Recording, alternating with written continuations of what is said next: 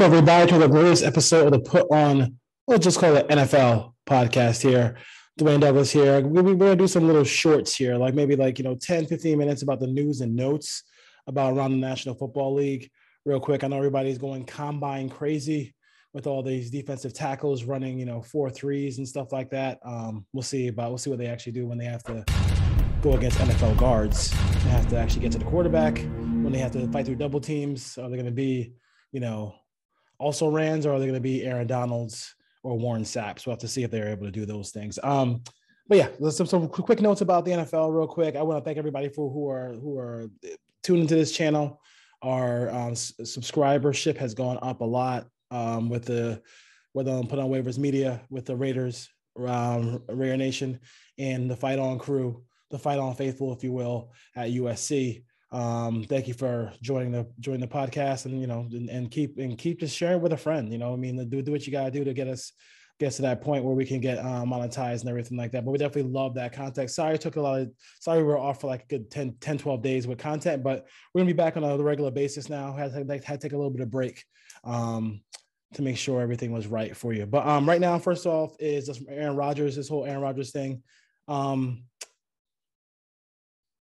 Aaron is thinking too hard. And my father used to always say, don't be so smart, you're stupid. So let's just think about this process here. The Titans, the Steelers, the Broncos, Packers seem to be the four finalists, the final four for him. Just close your eyes and imagine the easiest route to the NFC Championship game or the AFC Championship game. It's still through the National Football Conference, not the American Football Conference. The AFC is loaded with quarterbacks. It's just that simple. The AFC is loaded with quarterbacks. I mean, it's common sense. It doesn't make sense to come over to this league. All these teams are going to end up quite possibly getting gutted just to get you on their roster. I mean, let's just be real. Everybody wants to put them on the Broncos. Everybody wants to help the Broncos get a quarterback. I'm not sure what the Broncos have done to really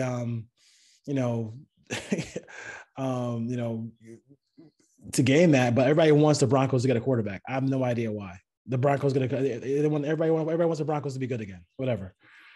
But do they have the wide receivers? Do they have the skill position players? Okay, maybe they have, but they have to get on the same page. There's times where Aaron Rodgers isn't on the same page with people who he's played with for years, and you see him sulking on the sideline, all those things like that. It just doesn't, if he comes to the AFC, I still think the best team for him to come to would be the Steelers. Even more so than, the Titans. Titans played a bad division, but not only do the Packers make more sense, the Packers are in a division where they're going to win it easily. They're also playing the AFC and NFC East. Can you ask for a better road? They're going to win 13 games with their eyes closed. You're going to play 2 more years.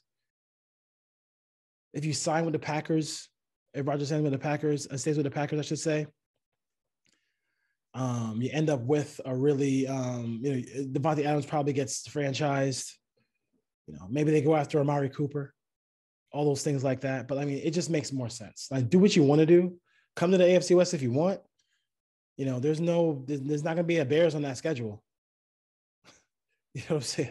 Not going to be a Lions on that schedule. Yeah, the Raiders have a quarterback. The Chargers have a quarterback. We all know the Chiefs have a quarterback. And any of those 3 quarterbacks in the AFC West would start, with the exception of the Vikings, all over that division. So let's just use, you do what you want, but because you're going to get paid anyway. But it makes sense to stay where you are, finish out your career. You don't got to try to do a Favre thing and play with the Jets and play for the Vikings. Be smart and play in a place where you can win the division. Win the division, get home field, and this time maybe you can win a game, win a playoff home game. Maybe the Niners won't be there. Maybe somebody else will be there that you can beat. But that's the best path. That's the best path, no question about it. People are going crazy about Kyler Murray. I'm gonna take the other side of the Kyler Murray situation here and just say, Kyler, go get paid. Like, do what you gotta do to go get paid. This game is a violent game. This game can end at any moment. They drafted you, first overall, all the things like that. Like just go get paid if you can. The coach got paid. The GM got paid. They know what an integral part of that team you are. People are judging him off of one playoff game. Now, if you want to say the size, the measurables, I'm worried about that part of it. The attitude, all those things like that. There's nothing you can see. We're not in that. You're not in that building. No, you're just going off the hearsay. There's rumors about him not being able to do, not being the first one in, last one out. None of us are in Arizona. So we can't tell you whether or not he's doing that or not. But I don't fault him for trying to get paid. I mean, you gotta go out there and you gotta go out there and get paid. Now he has to, the Cliff Kingsbury has to evolve his offense to start playing football after Thanksgiving. That's a huge part of it. You got to be able to play football after Thanksgiving. And they have not been able to play good football after Thanksgiving. They made the playoffs this year. That's always an accomplishment. They got waxed in the playoff game, didn't look good at all, but they still were a playoff participant. And we live in this era now where you make the playoffs and you lose and they treat you like you have the first pick in the draft.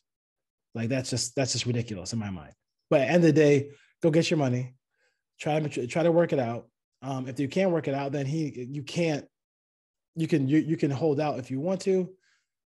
It doesn't make sense to hold out. You don't look good you're not going to win popular opinion if you hold out. Baseball's really not an option for you. Let's just be real.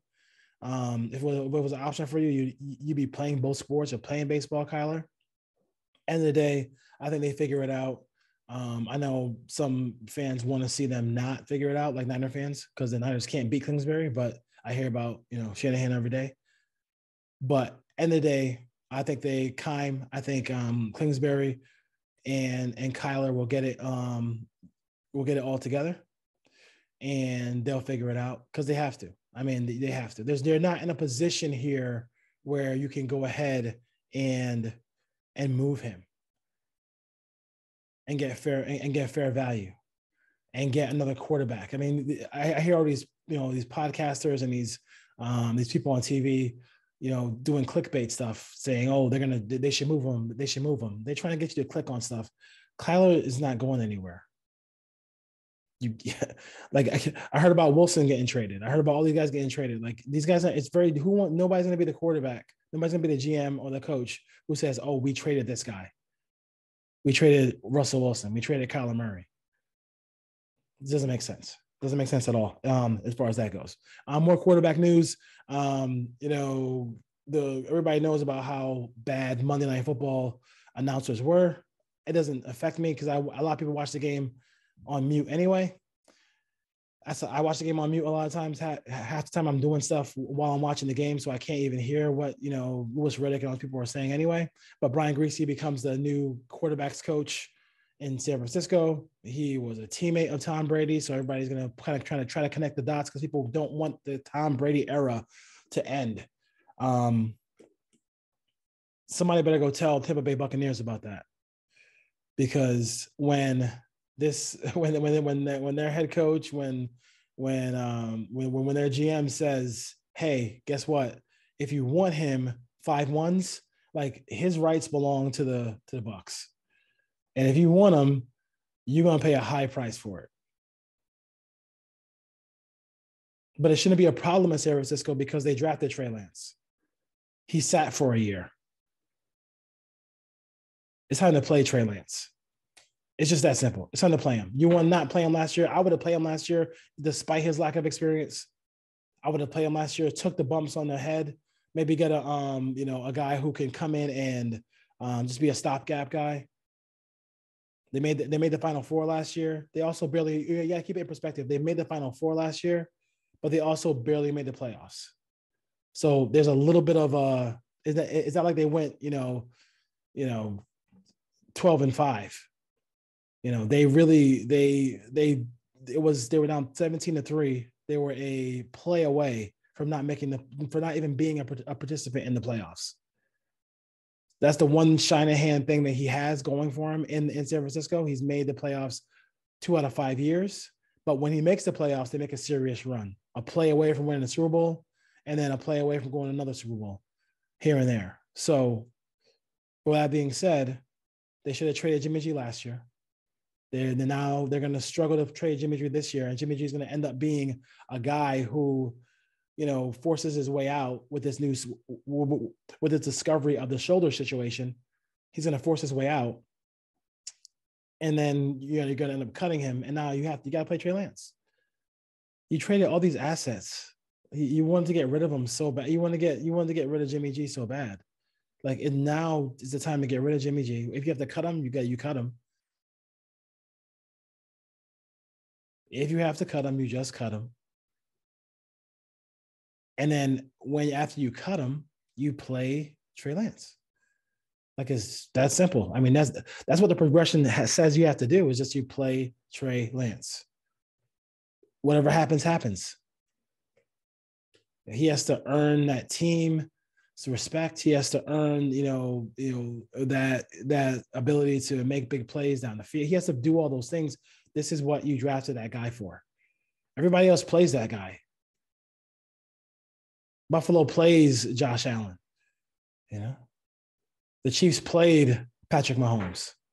Play the guy. Stop playing games. Play the guy and stop playing games. Mark Cooper is on the market here, and I think this was not a surprise at all for Mari Cooper. I think we saw it when they drafted. I think the Cowboys have done a good job of drafting players. They got to win playoff games, but they've done a good job of drafting players. But they drafted CeeDee Lamb. He was the best player available. It wasn't an area of need, but they drafted the best player available. I love drafting. We're in draft season right now. I love drafting best player available. It just makes all the sense in the world. CeeDee Lamb is on his way to being a really good receiver. They have Wilson. They have Michael Gallup, who's trying to get a deal done as well. So it makes all the sense in the world to get those deals done. Good job by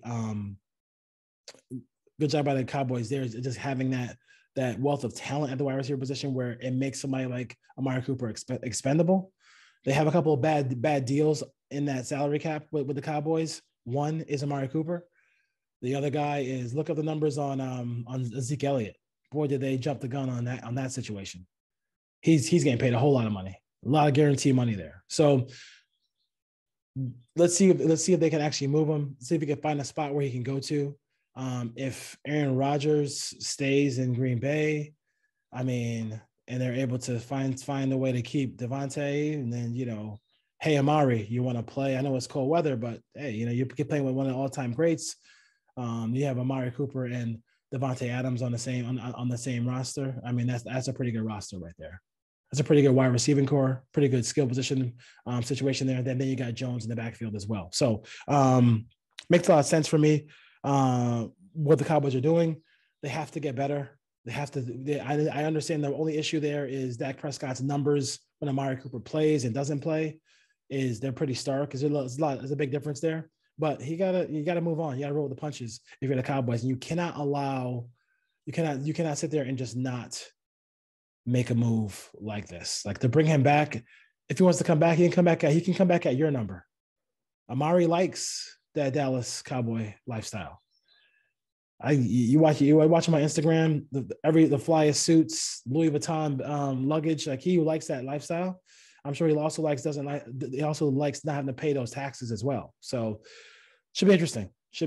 As far as that goes. But I do feel like this is an opportunity here for the Cowboys to get some cap room, get better.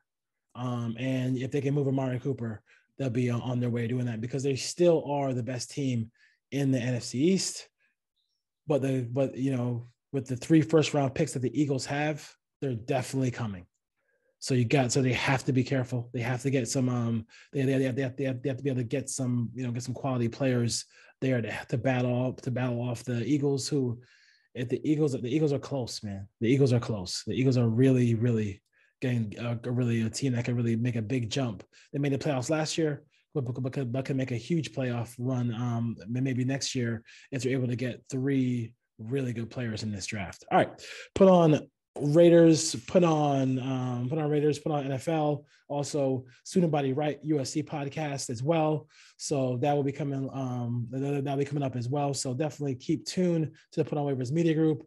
Subscribe, like, comment. We take all engagement, all that stuff like that. We appreciate everybody joining us here. This is a put on NFL short. We'll be doing these. We'll be doing these in the offseason almost every other day or every day.